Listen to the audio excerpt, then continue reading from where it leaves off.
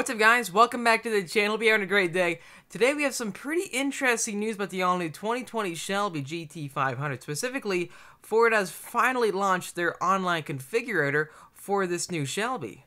This entire time, the online configurator hasn't even been up. People have locked in their orders without exactly configuring their car online, which is pretty interesting. And here we are on Ford.com. This is the exact webpage where you can build each Ford model. Now, this is the website where you can click on, for example, a Ford Mustang and completely build it out. Same thing goes with the Ford Raptor, F-150s. Moving up here under Vehicles, we'll click on Performance Vehicles. Let's see if we see it. So it's not listed under Performance Vehicles.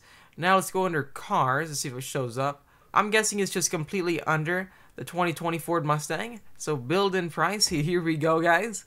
We have the EcoBoost. It's interesting, too, considering that the Bullet goes all the way up to $47,000, basically 50 grand for the Bullet. Here we are, guys. There it is, the 2020 Shelbys, starting out with the GT350. If you go all the way up, $60,000. What's funny is that back when the GT350 first launched in 2015, late 2015, early 2016, the first year of GT350s, the starting price was $49,000. So Ford advertised the GT350 very similarly to how Chevrolet advertised their new C8 Corvette, that being the new C8 Corvette costs less than $60,000. Well, that's what Ford did with the GT350. Looking back on it, the base GT350 didn't even come with MagneRide. There were quite a few options. Looking at all the cars, you're really not going to find any bare bones 2016 GT350 out there. I think the average cost came close to right around what this one is right here. So $60,000 for a normal GT350. Moving below that, we have the 2020 Shelby Gt500.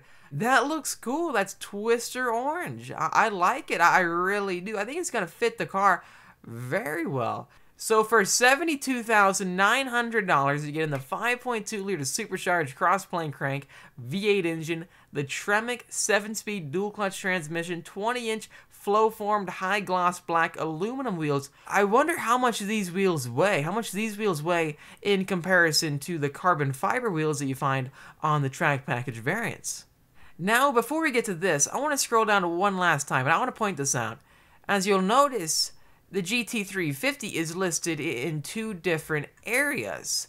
There is the GT350R and the normal GT350. The R costs 74 grand almost, and the normal one costs 60. One thing you will not see, though, is the carbon fiber track package GT500.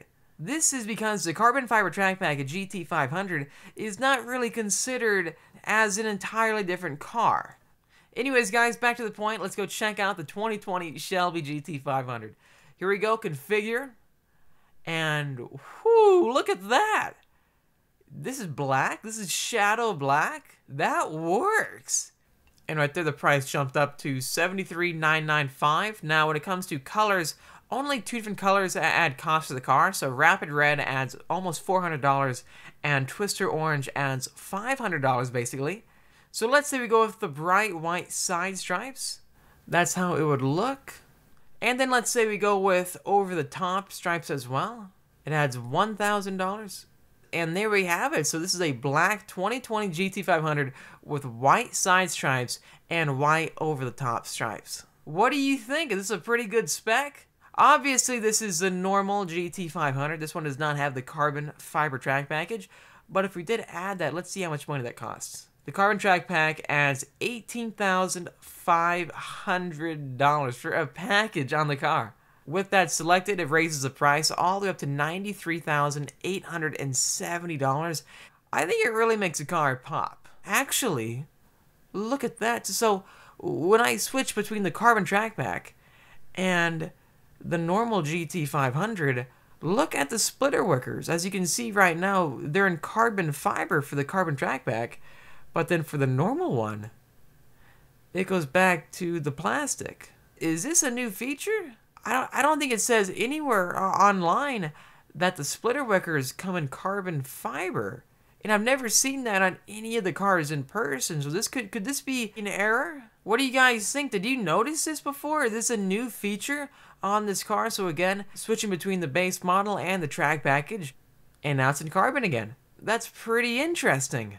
With the $19,000 carbon fiber track package, you're getting precisely 20-inch exposed carbon fiber wheels, Sport Cup 2 tires, 305s up front and 315s in the rear, a rear seat delete just like the 350R, an exposed carbon fiber instrument panel. We'll have to check that out. Also an exposed carbon fiber GT4 track wing, adjustable strut top mounts, Recaro leather trimmed seats, splitter wickers, and a wheel locking kit. All that for $19,000. Really looking at it with tax, you're looking at a $100,000 brand new Mustang.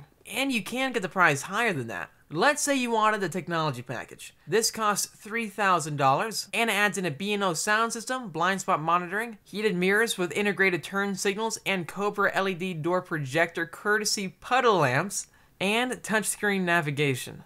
I did opt for this because I was just thinking, I'm already buying the carbon track pack. Why not just go all out with this car? Because I do have a 2014 GT500, and I think this would be a great way to have the next evolution of it. With that in mind, by going all out, I did do something that really does raise the price of the car, and you're going to see it right here. So if I change the color, so the color we're getting for this channel is going to be Ford Performance Blue. It's going to look pretty cool, I really do think so. Now let's remove the tape stripe and the over-the-top racing stripe and change it to what we ended up going with, which is very expensive, I will admit it. We are getting the painted Oxford White racing stripes. They cost $10,000. And with these painted stripes, you can no longer opt for the side stripes. And that's not everything. I did get one last option, which I know a lot of you are not a fan of. I did end up getting a car cover. And there we have it, guys. This is the price of my 2020 Shelby Gt500. This is the car. This is the exact spec that we're going with. This looks incredible. I don't know how to express how excited I am for this car. I mean, just looking at it, it looks so mean. The wing is massive. Let's move on to the interior. Let's see how this looks inside. This just got posted online, so I think the rear seats being inside the trackback car is just an error. Digital display, and then right down there you'll see the rotary dial transmission selector. What's this right here? So it says 360. This is cool. Okay, this gives us a better idea what's going on. You can see right here it has the carbon fiber dash. And then the seats, so they are suede, it seems like. And then you have the leather trim with the white or gray colored accents on the outer side. And then right there in the middle, you'll see a white Cobra. This is it though, guys. This is going to be the car. Out the door, it's going to cost $106,000. Please let me know what you guys think in the comment section down below. Is that too much money for a Ford Mustang? Is that getting way too much into the exotic category? Or do you think this car can actually call for that price tag? It is going to be interesting because you'll have a lot of normal GT500. So if we delete the carbon track pack, that saves close to 20 grand, right? And then let's say we delete the painted over-the-top stripes. Let's put on no stripe. We're already back to $77,000. And that's with the technology package. Let's say that you want a color like Grabber Lime. For a Grabber Lime GT500, it's going to cost $77,000.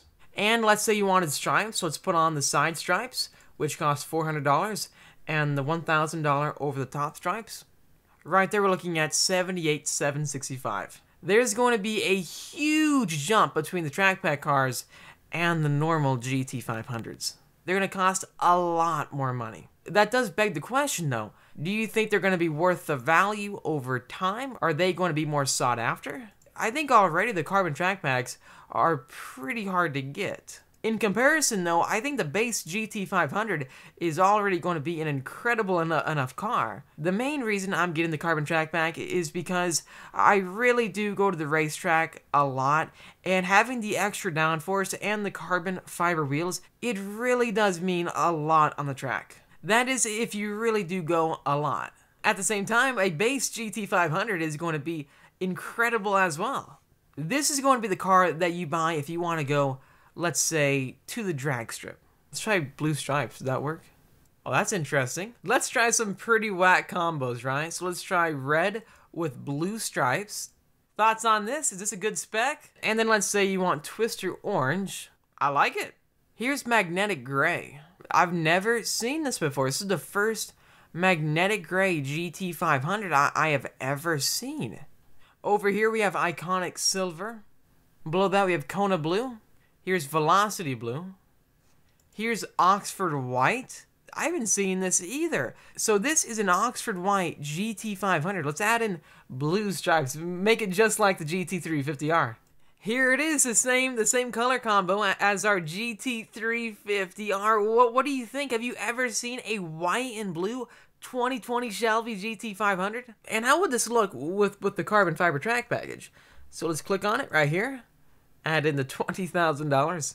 If you are getting this, please let me know in the comment section down below, because this may just be one of my favorite specs for this car. We did end up going with the Ford Performance Blue because it's going to be the exact opposite of our GT350R, because our R is white and blue. This is going to be blue and white. So they should look pretty cool side by side next to each other. Anyways, guys, that's going to wrap up this video. Hope you enjoyed it. This gives you a good idea at exactly how much money our GT500 is going to cost. So if you click right here, I think it'll tell us a readout. So actually, let's click summaries right below it. Okay, here it is. So this is a summary of our build. We have $32,000 in options, and that's our entire build. So basically, this without tax is going to be the price of our car. So let's say with tax, we're looking at over $110,000 for this new Mustang. This is going to be the most expensive brand new Mustang of all time. Please let me know your thoughts. Thanks for watching this video. If you liked it, make sure to let me know in the comment section down below. Also, hit that like button. It really does help me out. And subscribe for much more great videos to come. I'll see all of you in the next episode.